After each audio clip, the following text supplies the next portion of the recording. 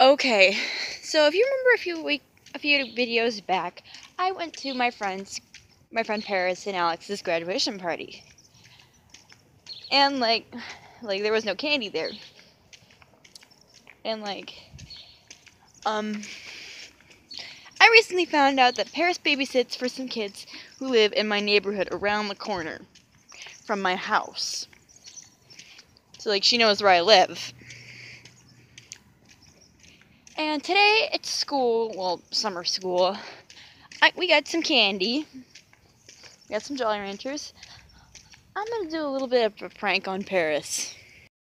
So I have this little note from Google Notepad saying, I don't have any Parisian chocolates, but I do have Jolly Ranchers. Enjoy. Jolly Rancher is my Twitter. And Paris usually parks her car right there. We'll see how she reacts. I'm gonna wait a couple hours because she's not here yet. She will be. I'm gonna wait about half an hour. I'll see if she's there by then, and I'll see. Then I'll put it on her car, on the wheelchair of her car. So, Paris, if you're watching this, I hope you like my little prank. Okay, so I put it on Paris's car. She might be able to see if she's inside. I don't know if she can see me. I'm gonna text her.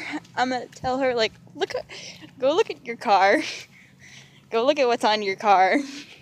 And then tweet me a picture of it or send me a picture of it. So this is gonna be so funny. I'm actually doing a stream right now. So she's outside. I got her to come outside. Warning, I write in cursive. Aww, that's so sweet. Thank you.